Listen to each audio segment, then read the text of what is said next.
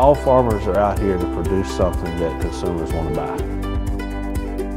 They take great effort in doing that, and they want to be known as a supplier of good products.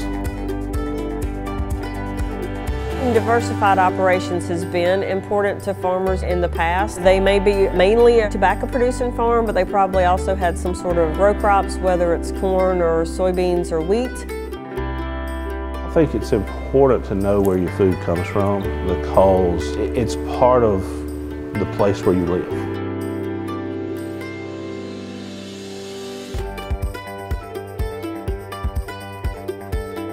I hope agriculture is always an important part of this part of North Carolina. And it may change. We probably will still continue to see some changes down the road as consumers want different things.